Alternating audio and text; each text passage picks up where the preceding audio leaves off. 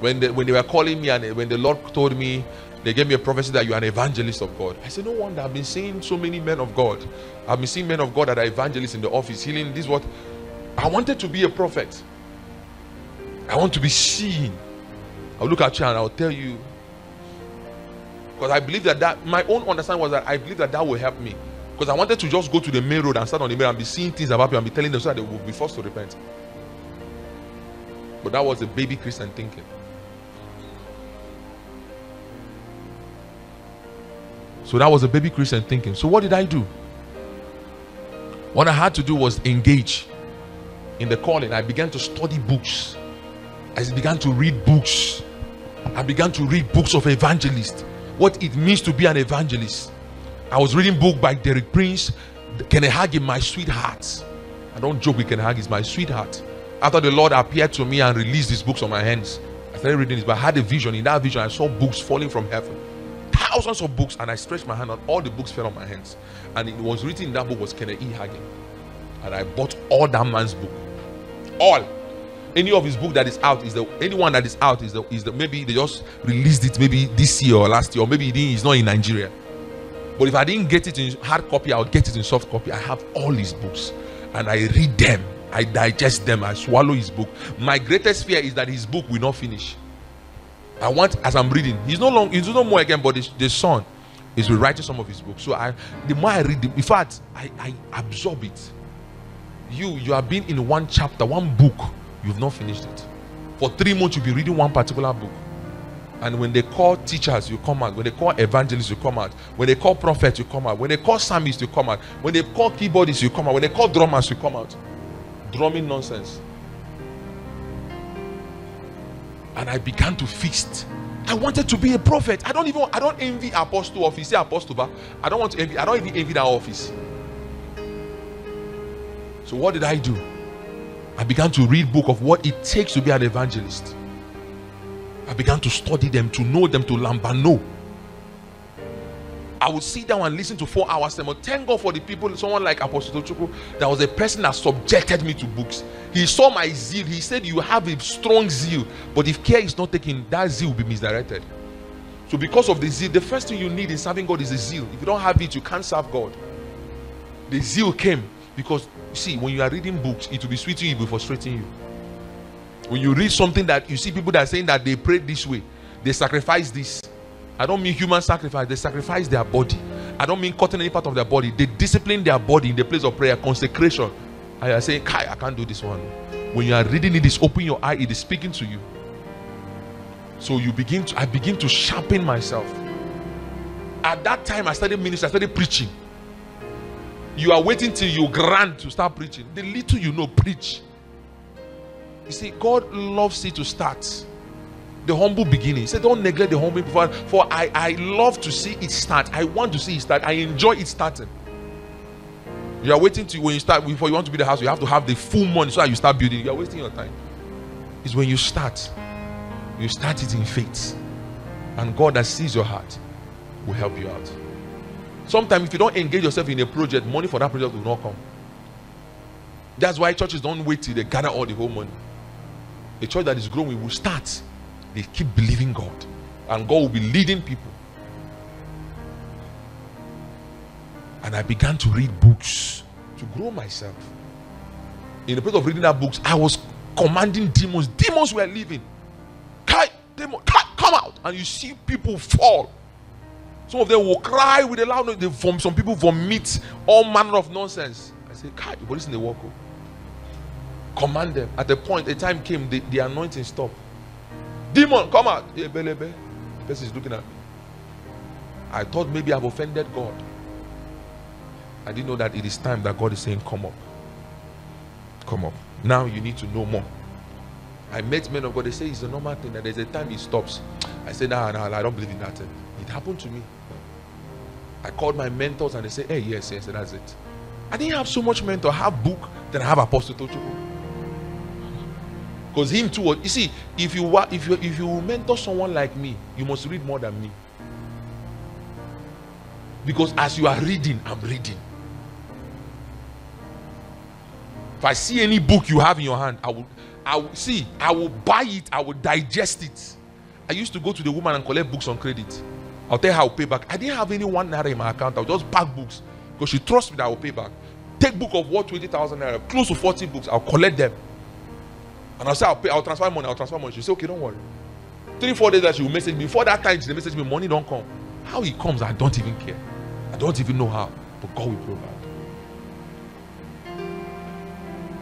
And now I can even send someone to the place and say, madam, give them book, I will pay. The woman doesn't, because I have built a relationship. He knows that this man would do what he said he would do. You are saying that you have an anointing. How many books have you read on that anointing of God? Man of God, I'm anointed.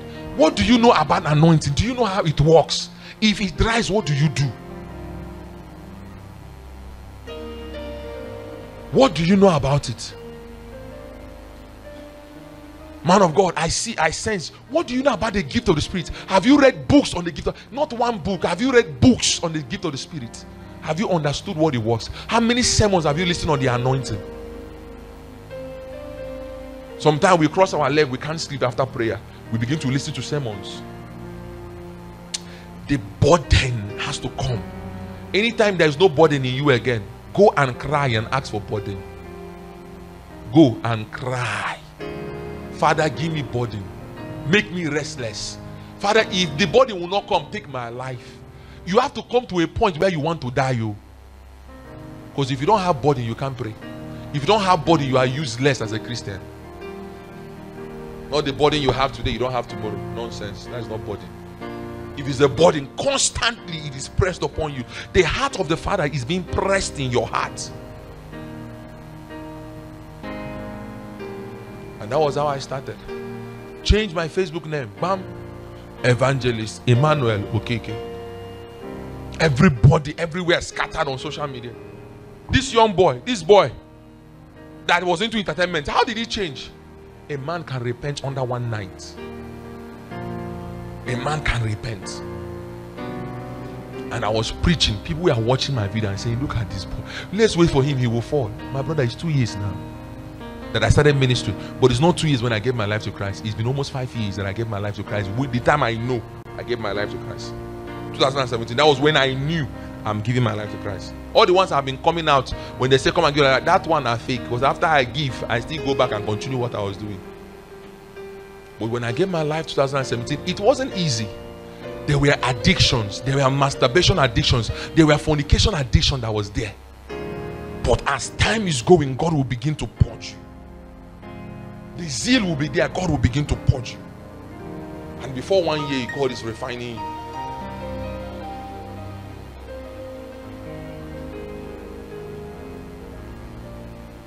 Are you getting blessed what I'm saying? Even if you're not getting blessed, people online is getting blessed. And eventually, vision started coming. They were calling me prophet. I said, what is happening? I'm just evangelist. I just did evangelist for how many years now? Calling me a prophet. And a man told me that the Lord has called you as an evangelist. But from the evangelical work, he will move you to the prophetic. And from the prophetic, you will end as an apostle of God. That apostle is an office I don't even want to envy. I know it has to do with so much work. I didn't know the prophetic has much work like the apostolic. And after a while, constant dreams. Prophets coming and anointing me in the dreams. Great men of God imparting me and calling me prophet. I woke up, I changed my name again to prophet. People said, he's confused. Let me be confused in my beginning, but let me get it right. Then I began to digest books on the prophetic. And I began to see that the prophetic that I was desiring, it's not an easy one. At the point I wanted to just remove my name. Don't answer anything. Let me just be brother Emmanuel Okeke, like in the Iage. So when I was reading one of his books, he said, what God has called you is who you are. Answer it. And I remained there. I began to do catch up. My friend was so afraid. My mentor, friend and brother, Apostle Chu, was so afraid. He was afraid that if I start calling myself prophet, that people might force me to start going to divinity. People will come on Facebook and say, you say you're a prophet, but oh yeah, tell me what are you saying about me. And I'll tell them, sorry, I'm not seeing anything about you. They say, look at this one prophet. I have the messages. I have the insult. It's still on my phone, on my Facebook page, on my Facebook messenger, on my page. People will come and call you names. One of them went to my inbox before one time ago as of early this year and said some word. I'm like, see, Iba, now you are needing the assistance of God through my vessel. Remember when you insulted me? I didn't tell her. I just read the message. I said, God, look at God. This woman once said this thing about me. Now look at her coming to say. It's like she forgot who she was talking to. Don't blame them. Devil will use them to force you to divination. There are sometimes I will come, God will open my eye, I will speak to people. People say, God, this man is a prophet. You can see he's a prophet. Then a time will come, I won't see anything. And people will be much, they want you to speak prophetically. And you can't speak. Because you are, in as much as the gift of the prophet is subject to the prophet, you don't speak if the Holy Ghost does not permit you. And that was it. And I began to study books on the prophet, and I'm still studying the office. The office of a prophet is hard, although quite easy. It takes a lot of consecration and discipline. Every office is so hard. Don't think any office is lower. Every office is so hard. Through the Kenneth Hagin book, God allowed me to enjoy the grace of the teaching anointing. And I began to teach. I didn't even know what I was doing. I was calling myself a preacher. Because I started by preaching. You see me when I'm preaching, I'll be quoting scriptures and preaching. Eventually I saw that after I preach, power are moved, but people's life are not changed. Then while reading Kenneth Hagin, the anointing of Kenneth Hagin rubbed off of me, and I began to teach. I came to the church one day by the lives of Daddy Selman and the rest of them that I listened to their teaching. I came one day to teach. As I'm preaching, I'm able to teach. I'm explaining things in detail. As I'm speaking, something is whispering and telling me how to expatiate what I'm saying. I can't explain it. Puzzles on how to solve whatever I'm saying. Instances of where that thing has happened is coming to me. Movies where people have watched that thing happen is coming to me. How to teach it is coming. I can't explain it. And I began, and people said, young man, you're a teacher, you know. I'm like, wow. So this is how teaching works. So that thing that you believe that there's a calling of God upon your life, what is the price you have paid in books? How many books have you read? This year alone, have you read close to 20 books? And let it be like you are warming up. 20 books have you read? In a month, how many books do you read in a month? Christian books, not business books. I'm not saying there's something wrong with business books. But we have Christian writers we have financial writers that are Christian men that are Holy Spirit filled. You don't grow. Hey, man of God, I'm a musician. The only thing I learn is how to train my vocal cord. You are lying. You're a musician, you're a minister of God. You must learn to get books and read. I'm a drummer, the only thing I do is drum. Don't be useless in the house of God. Study music, study the word of God. Study. You see, if you're a singer and you don't know about David's life, I pity your life. You don't know the story of David. David was a psalmist, a prophetic psalmist. He could play his sound, and demon spirit will leave. You are praying your own. People are being tormented. After they dance in church, they go to bed. Spirit press them on the bed. The people that play the keyboard, psalmist. The people that sing, psalmist. Sometimes they call the people that play the keyboard minstrel. But these people are all psalmists. That's why someone like Brother Theophilus Sunday will be in a room and he's singing. You always work with the keyboardist that plays for him. You have not grown. You want to start working with the keyboard. Go and learn it yourself, so that when you are playing, you are when you can afford to have one. Because when they are flying, he will fly that one too. So when you are flying, how do you fly your own? Praise the Lord Jesus. I have just 15 more minutes to preach. I don't know if we are getting blessed.